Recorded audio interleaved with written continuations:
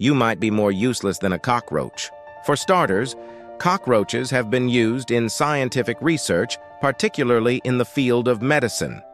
Their physiology and immune system have unique characteristics that can provide insight into physiology, immunity, and other areas of study. In the wild, cockroaches serve as a vital source of food for many animals, which helps maintain the balance of various ecosystems.